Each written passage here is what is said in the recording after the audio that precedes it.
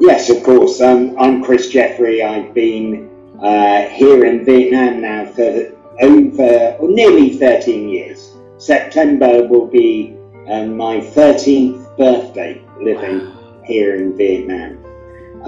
So I arrived from London, where I worked at a university, City University in London, to help set up British University Vietnam, which is a private university in Hanoi, or just outside Hanoi now, in Hung Yen province, sorry.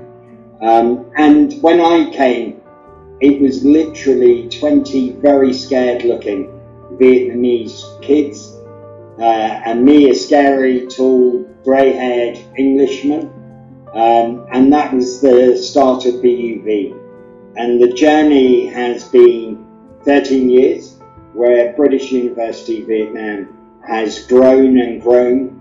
We've moved to state-of-the-art premises here in Hung Yen Eco Park, where phase 1 has been built as a world-class learning environment, 2,500 students.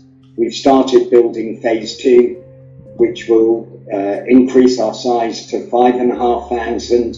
So the journey here in Vietnam has been an amazing one. So the opportunity as an individual anywhere in the world to be involved with and to contribute towards building something which hopefully will live, well, I'm sure it will live, way beyond me, is a great thing to be proud of.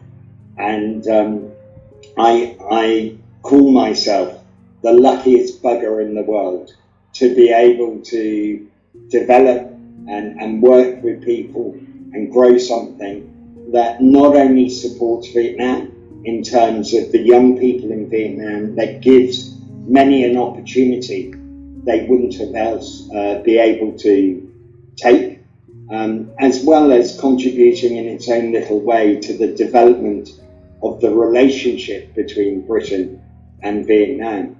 And that kind of leads on to the second thing I do here, which is I'm an active member of the British Chamber of Commerce Vietnam, BritCham Vietnam, where I've been a board member for not quite 13 years, but a long time.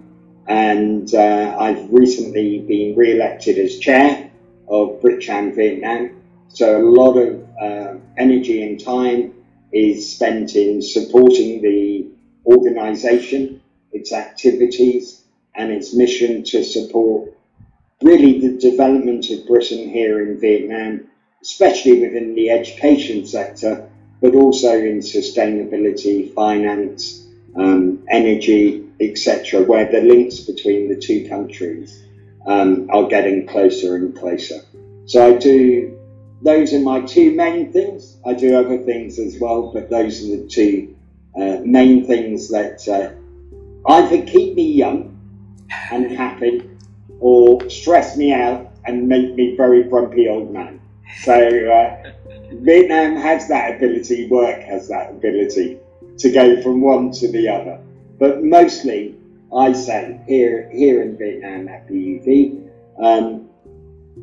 I scream and shout.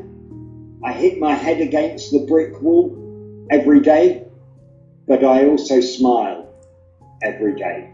And that's rare to be able to say that with honesty. So a country and a job and an environment that really allows you to smile every day is a rarity. Beautiful.